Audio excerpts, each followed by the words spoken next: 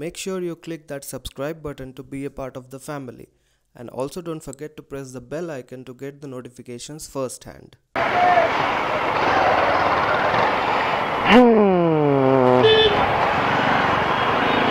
So among this rat race, good morning everyone, welcome back to the channel. I hope you all are doing good. And I have come on YouTube recording a video after a very long time. Well, the last time I recorded a motovlog would be the day before I gave my SJCAM for repair. So for those of you who own an action camera and are facing technical issues and don't know where to get them fixed, well, you have an address now.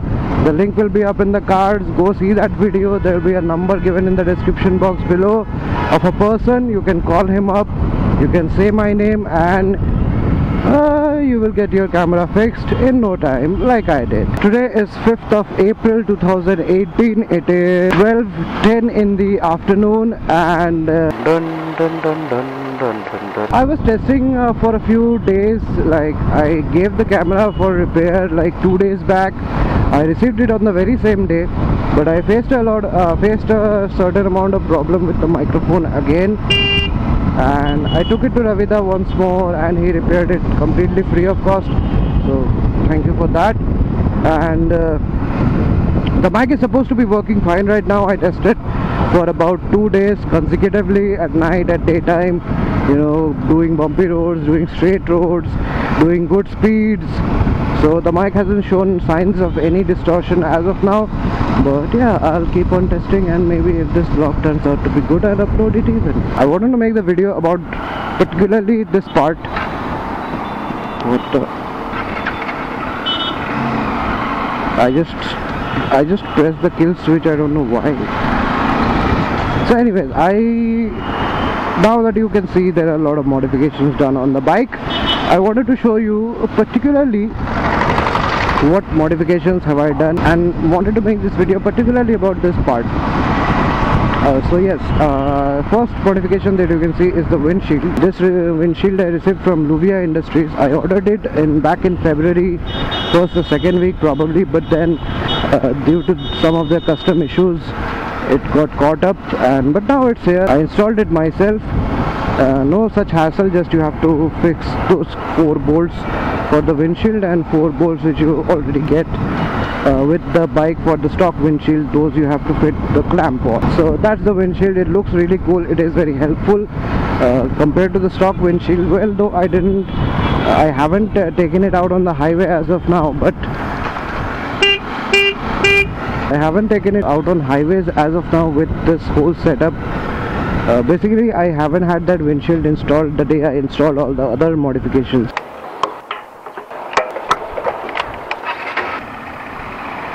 So the modifications that you can see right now is a mobile holder, 2 switches, a bolt charger, the windshield. There are a few things to be done, which I will be doing later this month. This mobile holder I got from Wellington. Well, Saptarshi helped me find this. This one is a very good quality though. Normally the ones you would find are not this sturdy. I rode at around 130 kmph. My running in is complete. I did 130 kmph. I have no shame in that. My phone, I have a Galaxy Note 8. It is a big phone, 6.2 inches. So that was on this mount. But the phone didn't fall off, the phone didn't vibrate, nothing. It was just completely fine. The bolt charger I had already. I will be installing the other one later. Also, I have installed this. These are the crash guards from Sahyadri. Apart from the windshield, everything has been fitted by Saptarshi. I must have mentioned earlier that he has a garage or a workshop, as he likes to call it, at his place, Pandua. I often visit there, so I thought why not get it fixed over there. I mounted 2 fog lamps. Those are the white LEDs. I'll show you everything. Those are the white LEDs. I fitted them beneath the headlamp, and these 2 yellow ones, these are the yellow ones, these are on the crash bars. Yes, my setup is fully complete, and you must be wondering where am I right now. Well, that is the Westin Hotel, and this road is just behind that hotel. That, my friends, is the route which I usually take that is the New Town bypass. Major arterial road is what the Google Maps is showing nowadays, but I like to call it a New Town bypass. That's not less. वो bypass से कुछ कम है नहीं. There's a lot of empty space over here. This is cool. This is the Westin building. For those of you who know, Westin is a good big brand, big chain of hotels. They have their branches at Pune and Mumbai, I guess. I've heard about Pune, I don't know about Mumbai. So this they opened up like a year back, maybe maximum, and it is still under construction if you can notice. Yeah, classy people, classy hotels.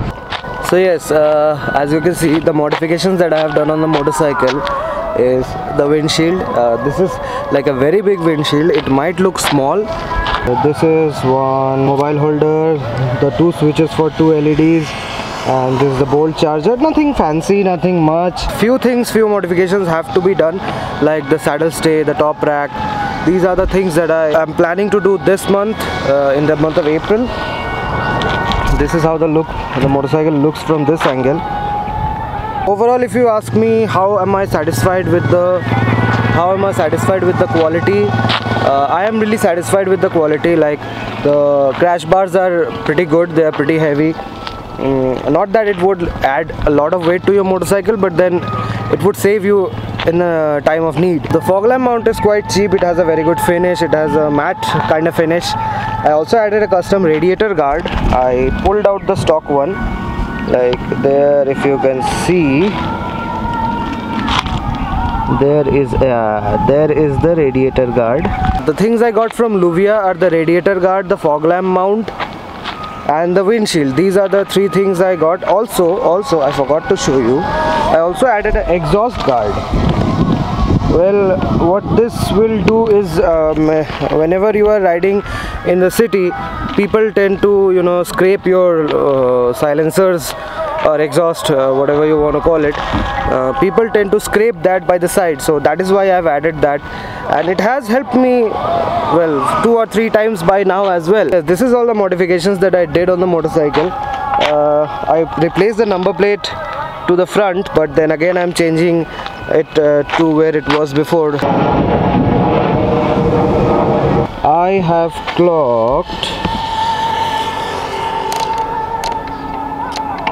2,124 kilometers till now on the bike, and I won't be sharing a video about how the bike feels in the long run, because I have only ridden 2,000 kilometers. But one thing I can say for sure is that the bike feels very less vibration. I don't know how the 2017 model used to ride, but the 2018 model has a little less vibration compared, because I see people complaining about vibrations all the time, but I don't feel any. So I don't know, and coming from a Honda, that thing is supposed to be the one thing that I have to be looking out for, but then I don't feel that much of a vibration.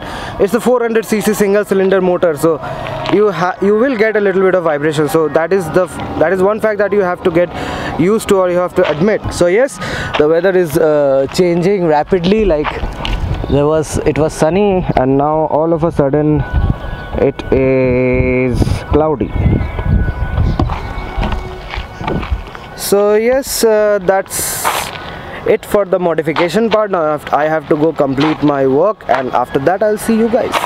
If you like the video for whatsoever reason, don't forget to press the like button, and if you haven't subscribed to the channel already, please do subscribe. Press that bell icon for instant updates, and share the video with your friends. If you or your friend has a Dominar, share this video with them. Maybe that would help. They will get to know about the modifications that are available on the market. I will take your leave now. Thank you for giving me your time. This is Shainesh.